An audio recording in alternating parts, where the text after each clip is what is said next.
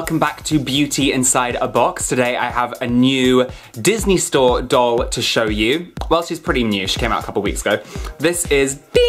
Singing Cinderella doll, and she is gorgeous. I'm really glad that this time when they brought out singing dolls, they dressed them in different outfits to the classic dolls. Because obviously if you're a collector, it's so nice to have them all in different outfits and stuff, and I think she looks great. And when I was in the Disney Store buying this doll, I actually ran into someone who watches my videos who had come over to London for a holiday from Spain, which I thought was really cool, and he spoke to me and it was really nice to meet him. So I didn't ask him his name, so if he's watching this video, definitely comment, please. The box is pretty simple. I mean, all the Disney Store boxes of recent years have been quite simple, but I quite like it. It kind of accentuates the product, which is what you're there for. There is the Disney Store logo up in this corner. The whole box is covered in this kind of translucent plastic. It goes all the way around to the back. It's a very unusual shape. It's got kind of like a slant in it and a bit that kind of sticks out here.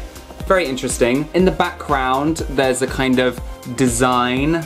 Kind of looks like a castle, I can't really tell. At the bottom, it says Singing Cinderella, and there's the Disney Princess logo. Down the side, there is this kind of outline of Cinderella and her carriage over here. On the back, there is this big picture of Cinderella with one of her animal friends, and it says, I sing, a dream is a wish your heart makes. And then on the other side, there are some more pictures of Cinderella, and there's also a little hole in here where you can test out the doll, but I'll show you how she works later. Now that I've shown you the box, I'm gonna take her out of the box and give you guys a closer look at the doll. Okay guys and dolls, so here she is out of the box. This is Singing Cinderella from the Disney Store, and she looks really nice. I really, really like this doll. They always have their arm twisted the wrong way when they come out the box. Do you ever find that? Anyway, yeah, she's really, really cool. I love her, and I am so happy because she has pointed feet.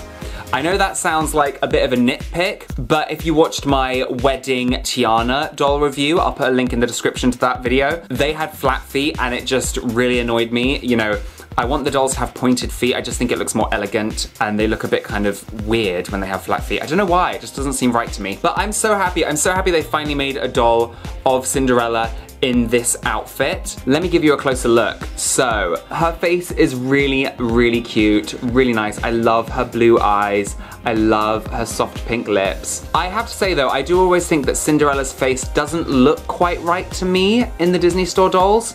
I think it needs to be slightly more round. Only slightly though. Let me know what you think, but she still looks really beautiful. She's got a little bow in her hair. She's got this little fringe coming down. And as for her hair, I really like it, although I'm not a big fan of these curls they've glued into it. I'm probably gonna try and brush out this glue, and her hair is very stiff. And it's kind of like, I mean, like this bit is like all sticking out. Now, onto her outfit, she has a little necklace, and it is actually made out of loads of little beads, which I really like. This is obviously similar to the necklace that the stepsisters rip off her in that dramatic scene. She has this really beautiful bow and this white sash going around the top. She also has a white sash here, and I absolutely love this material that the dress is made out of. It's super sparkly and pink. She's just got a massive twirling ball gown, which I absolutely love. And the bottom half of her dress is obviously white with these little bows on it. And I kind of wish she had some bows on the back because it seems a bit plain back here. But you know, just having the bows on the front is nice. I also kind of wish the material was slightly more floaty and less rigid. But I say that every time I get a Disney Store doll. But yeah, it's not a big issue. And then as for her shoes, she has little flats on, and I think they're quite cute. Again, I'm just really happy she has pointed feet. As for her articulation, she has bendable legs, which I love. And one of her arms is bendable at the elbow and at the wrist. But the other one isn't, and that's because this hand is what you use to make her sing.